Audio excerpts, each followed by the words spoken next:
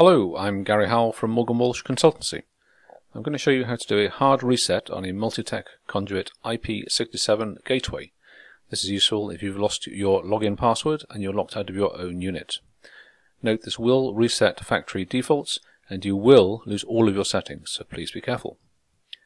The reset pin is located here behind the Perspex glass where you normally put in your SIM.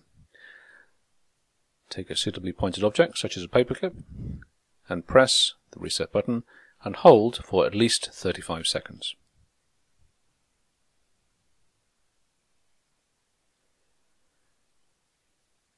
At the end of your time period, release the pin, and the unit will now do a factory reset.